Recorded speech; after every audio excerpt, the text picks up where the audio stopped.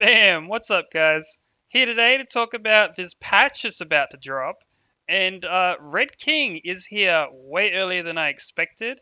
Uh, Now, generally, I wouldn't put something out on like patch updates and stuff like that. There are people that cover this stuff uh, all the time and much more thoroughly. They keep on top of this thing just so much better, right? I'm just here to mostly play the game. But I wanted to talk about this team that I've been keen on trying, and I'm not going to get to try it. So I just wanted to put it out there because my free-to-play booty is not going to be able to like summon this sweet unit because I've just spent all my gems on the green lily, the blue Lilia banner, and I'm just gonna have to save up and hope I get him eventually.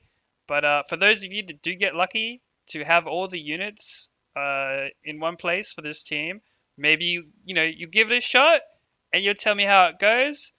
But yeah, I'm just gonna chuck it out there. We're about to get chapter 10. That's gonna be cool. We'll go through that, storyline on stream and stuff. The reverse stages are cool. I've got a lot of units built up. They're not all 80'd and stuff, but most of my units are like 66-star awakened now. Like almost all of them. I'm almost finished with that, right? Including the R units, of course. So looking forward to all this extra stuff in the patch. Okay, the maintenance. We're on the countdown right now. It's going to be up in a few hours. We've got the part one and part two draws. The part two draws are, as you can see, there's like Escanor. This looks like Rimuru from the collab event, so that's pretty sweet. We'll actually be able to have a chance at summoning these units again. And yeah, anyways, I'm not here to talk about the patch specifically. I'm here to talk about Red King and what that's going to do to the meta, like just this team, right? And I hope you guys can like jump in on me, jump in on this with me because I think this is going to be sweet. So I'm sure most people have been playing with Valenti lately, right? So they've seen the Valenti teams. They probably hate them to an extent, unless you're using it, because the matches go really slow. Valenti's got the passive that decreases all enemies' pierce rate by the value of her resistance, okay, at the start of the battle. So she's got to be on the front line for her to really take effect. Her she's got a single target decreased defense related stat skill. She's got an AoE attack related, like decreased attack related stat skill, and she's got an ultimate that inflicts rupture damage on enemies. So good for like killing Green Barnes, who buffed himself when he used Extort, when Arthur buffs someone, and when Merlin tries to use a shield, or even Griamore, right? Those are the top ones that I can think of off the top of my head right now. Okay, so everyone's kind of aware of Valenti, and if you're not, welcome. This is Valenti. She's great for countering the Pierce meta right now. However, we have Red King coming out, who also in PvP reduces Pierce rate of all enemies by half, as well as reduces any additional Pierce rate by half. So the current kind of like anti-Pierce comp is generally running resistance food, and if you're not, then you're gonna get hurt quite a bit. They're also running like generally Merlin on the front line, okay, for the ult pushback, where Merlin fills all allies' ultimate move gauge by one, helps you get your ultimate quicker. She can push back the enemy's ult gauge with her first skill, and she can shield you with her second skill. So it just kind of helps with your tankiness and helping you survive. It's kind of a control unit. And her ultimate can smack down blue Lilias and blue Demon Melees pretty decently. If you do like a pushback on an Escanor, a green Escanor, you can attack disable him as well for a couple of turns, get some extra damage out there, though you're probably not going to one-shot him unless you've got a 6/6 ult. I do not because I am free to play as heck, which is, as I said, why I'm probably not going to get to play around with this red Fairy King for a while. Now, why is this so great? Okay, this is great, and we'll talk about backline units in a minute, but essentially your front line would be like Merlin, Valenti, Red King, okay? So very similar to the current Valenti comp where people are running like Valenti, Merlin, Red Gautha, or whoever, like, Red Gath is kind of like a replaceable unit, but like Merlin, Valenti, fairly key units. Personally, I wanted to try Red Hellbrom.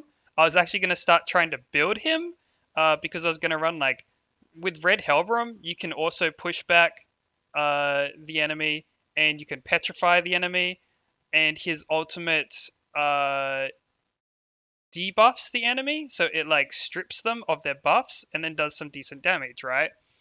But I don't have him up for his I don't have his skill page up because we're not here to talk about that. We're here to talk about Red King and how he fits into this team, and just like it kind of breaks both current main meta teams, team comps, because what happens is currently we're seeing this like face off between Blue Lilia Pierce teams and Valenti counter Pierce teams, and then the other stuff in between. All right, these are the like two main metas right now. When we put Red King into this mix, right? So we've got the Green Merlin for control, the shield, the alt gauge. We've got Valenti for reducing Pierce. Okay, so very tanky. Most people run resist food, and then we've got the Red King who also reduces Pierce. So what does this do?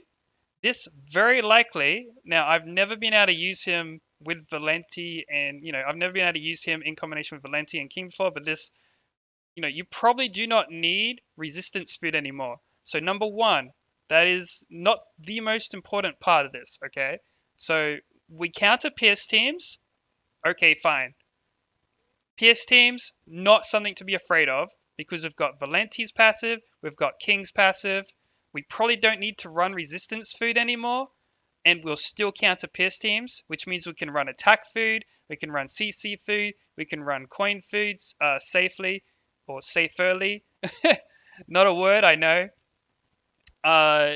We can run alt gauge food. It opens us up to that entire world there.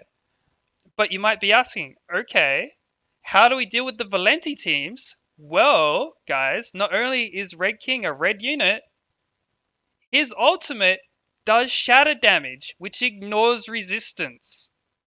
So not only does this comp counter the new, the PS comps, it also counters the Valenti comps. It counters its own comp as well.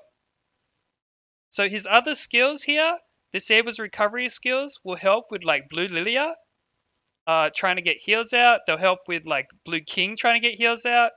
And just like this explode skill. Now, I've never seen this in action, but its description is like additional damage. It kind of sounds like bleed and poison, but it goes off after a couple turns instead, which it does sound pretty cool. Now, I'm not 100% sure if that is going to also be his skill for global. If it is, though, it sounds pretty cool. But the point is, though, the main thing is that you're going to have this, like, shatter ultimate, just like Blue King, but it's going to be on a red unit. So he's going to, like, specifically counter the mono-green Valenti team comps, while also countering units like Escanor, because he's a red unit. He's gonna do a lot more damage to Escanor, especially when he starts ulting people. They're already countering the Pierce comps, right? Like you're not gonna have to worry about Pierce comps at all because you've got so much Pierce resistance and reduction going on. You're still gonna have Merlin's shield. You're gonna have the ultimate pushback from her first card. You're gonna have the extra ultimate move gauge. And because your like resistance is so high, you're probably going to be able to just run alt food and just rush King's ult and Merlin's ult. Because whatever King doesn't kill with his ultimate, so like if you face like a Pierce comp, like Blue Lilia and stuff, you just rush Merlin's ultimate and you nuke him with your single target Merlin ultimate, right? 1 out of 6, 6 out of 6. You're just not going to take all that much damage. And when they try to take your ultimate away, well, you're just going to patience it. You don't care anymore. Now, how else? Like, who can you pair with these for like your backline? Green Gil Thunder is what a lot of people are using for Valenti comps. Increases all allies' defense-related stats by 30% in PvP. If he comes out on the front line, he's got the Rupture and the attack buff and the Shock ultimate. Not, he's just mostly there for the passive for the back line. You've got Green Lilia for the attack reduction of 16% on all enemies in PvP. She's also just kind of decent. When she comes out on the front line, she'll continue to. You can like stack attack related, decreases attack related stats on an enemy when you've got her, as well as you've got this weakness card, which increases the amount of damage the enemy will take. And when she's got her ultimate, she can decrease skill ranks and steal the enemy's ultimate move gauge, right? You've also got SR Griamore here, Red Griamore. He increased for PvP specifically. So the reason I've got Griamore here instead of like SSR Arthur is because Arthur only does human related stats, whereas Griamore does all allies in PvP. Okay, so this will affect everyone and increases HP related stats, which also includes lifesteal. So like you'll be able to lifesteal when you use your ultimates. So you'll be taking like hardly any damage. You'll lifesteal back your HP, and you'll ignore resistance. You know what I'm saying? When you're using Griamore, that is. Also, when he pops out, he's got a 600% of attack on one enemy, like single target attack. It ranks up. It's pretty. Yeah, it's a good card, and he's also got his own shield. So let's say they like try and attack and kill Merlin first, right? You've got another shielder to pop out for you. And he's got an ultimate that hits AoE, hits all enemies, decreases their attack-related stats. Yeah, he's all around solid unit for an SR. Okay, and then you've also got SR Red Liz, so Tavern Liz, and if you put her on the back line for her passive, it's just a little bit more. It's like a sort of passive healing for your frontline units, so that they are less likely to get killed. Before the enemy does, right? Heals for 10% of their max HP at the start of the next turn when taking damage. So anyone that takes damage, you're going to heal like 10% of their HP back. It does help a little bit. Maybe it's not the best backline, but it's like one of the better ones in regards to like just having like that kind of heal going on in the background, right? And when she does come out, she can attack. She can disable attack skills. She can fill your ultimate move gauge up when she heals. She doesn't have any kind of cleanse though, and her ultimate will put a heal over time on you, which is very powerful. She's not going to kill anything though. Put it that way. If Griamore pops out, he might kill something, but if Red Liz pops out, probably not gonna happen. But yeah, I just wanted this is a team that I've really wanted to when I saw Red King and I was like, oh yes, we can totally pair Valenti and Red King together. Just abuse the heck out of this because it pretty much counters every meta team right now, including itself. It's literally just gonna be rush for Red King's ultimate, and whoever can get it off first, the opponent's gonna take a heck ton of damage. If they don't die straight up, to King's Shadow ultimate, they're still going to be pretty low. And a lot of Valenti teams don't run heals, right? Which is where Red Liz comes into it. If you wanted to bring a healer, okay. Whereas a lot of PS comps, while they do run heals, you don't really have to worry about it as much because you can just nuke. They're nowhere near as tanky as you are, and you're not going to have to fear the PS comp anywhere near as much as you are going to have to fear another Red King coming in to ruin your day because of all your resistance, right? Anyways, I just wanted to throw that out there. If anyone does try it, let me know how it goes, because it's going to be a little while before I can personally give it a go myself. But I'm keen to see if this picks up, just in general, because my videos don't get a lot of views, but this is a team that I'm there's no way people aren't going to see this and they're not going to run it. You're going to be tanky as heck. You're going to ignore resistance. You're going to have ult pushback, and it's going to be such a powerful comp in the current meta until some other units come out. But yeah, I'm just going to leave it there for now, guys.